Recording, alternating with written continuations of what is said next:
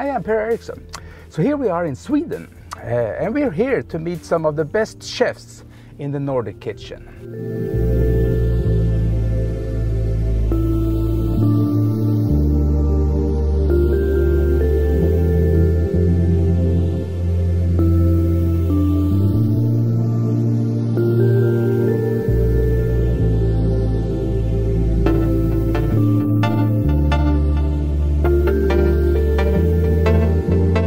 As you all can see, I'm driving an Audi e-tron, an old electric car. Audi and some of the best chefs in the world, they are focusing on innovation, design and sustainability. Let's meet some of the best chefs in Sweden and hear about their style of cooking.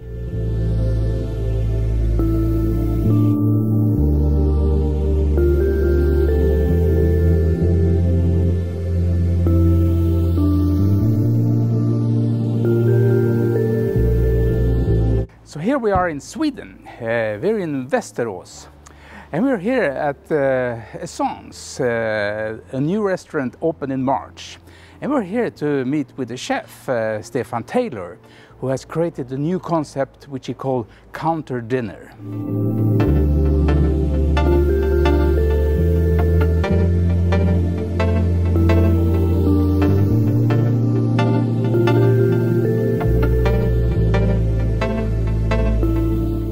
If you were to explain for somebody that's never eaten here about your style of cooking, what would you say?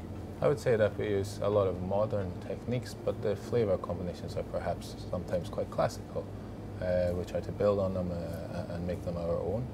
A lot of the dishes that we have, they start in essence of a simple or classic dish, and then we work on that and we try to develop it and make it unique to this restaurant. Where do you find the right produce or products to be able to create the dishes you're talking about? It starts with our suppliers, of course. We're quite lucky in the fact that we're a smaller restaurant. We don't need to have large quantities of things, so we can make the most of maybe ingredients that are short in the season or ingredients that are hard to come by. How did you get into food in the first place? I was working in Scotland, in Edinburgh, and by chance I started working in a nice restaurant with a friend of mine. After that I just immediately became obsessed with cooking and the kitchen. So. What in cooking was so inspiring for you?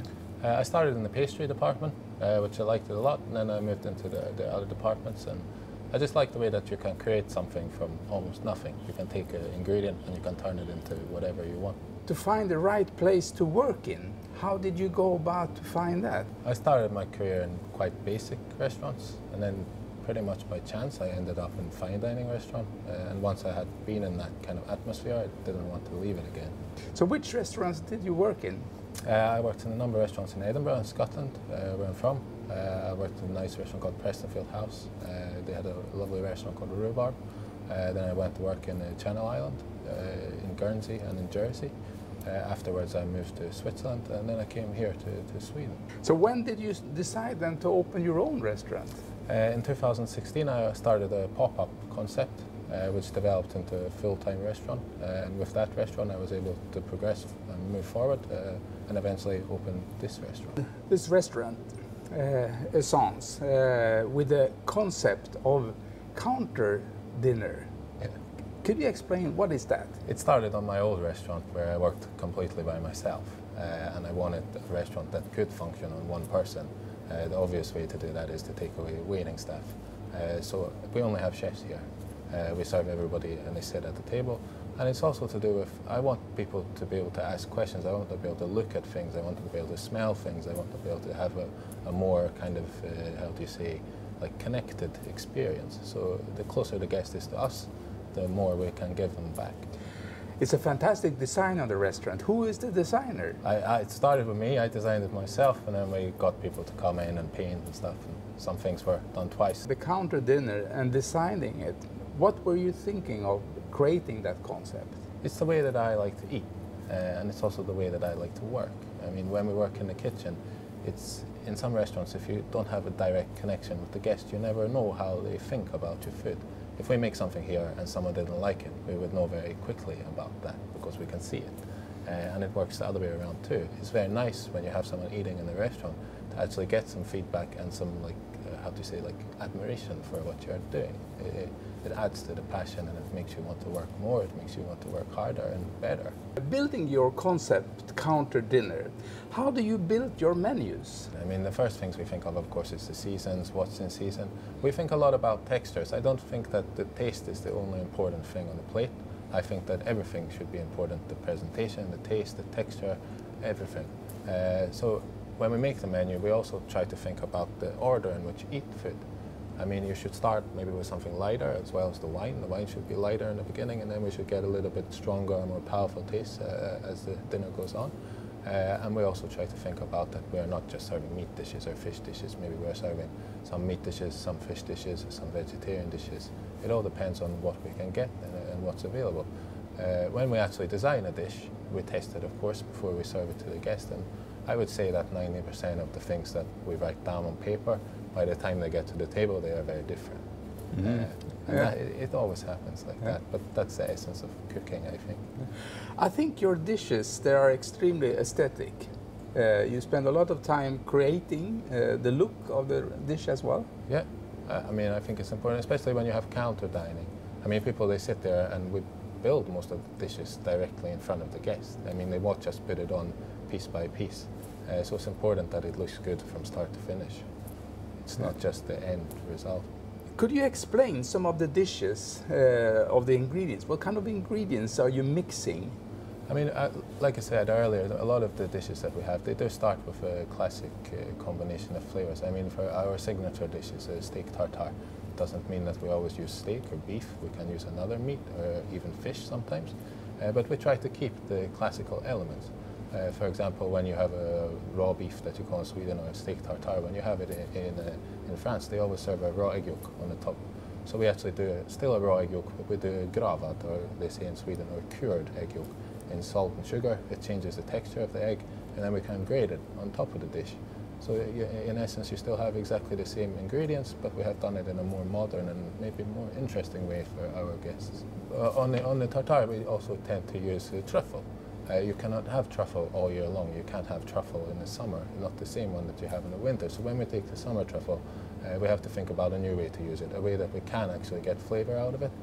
So we make our own oil. So we vacuum the truffles in oil, we cook them in the oven, almost sous vide, and it extracts as much flavor as possible. And then we use that one to make like an emulsion with Dijon mustard, almost like a mayonnaise, if you like. But then we can still use the same ingredients, just different types and in different times of the year. Building your counter dinner menus, how do you go about to do that? Do you have a different names on the different dishes, or how is your thinking around that?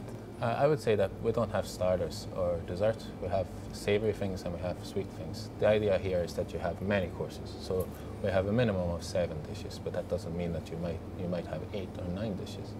And the idea behind that is that you should always want a little bit more.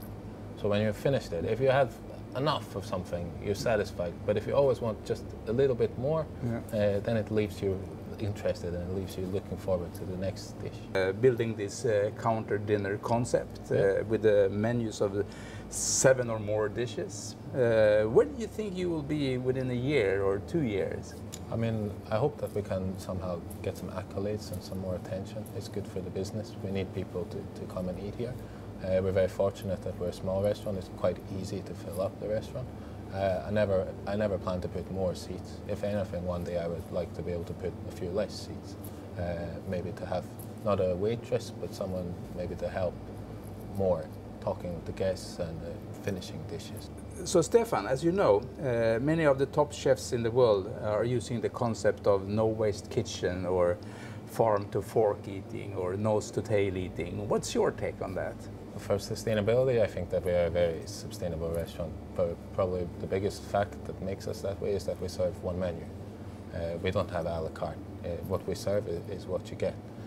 And for that reason, we don't waste much. I mean, anything that's left over, I eat it myself, and you can see I'm not the biggest guy in the world. So. Do you buy whole animals, or do you buy parts of animals? How do you go about to do that?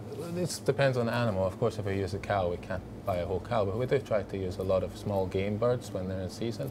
If we use fish, we often use maybe scallops, which we get in the shell. We use the rom, we use the scallop part, we use every piece.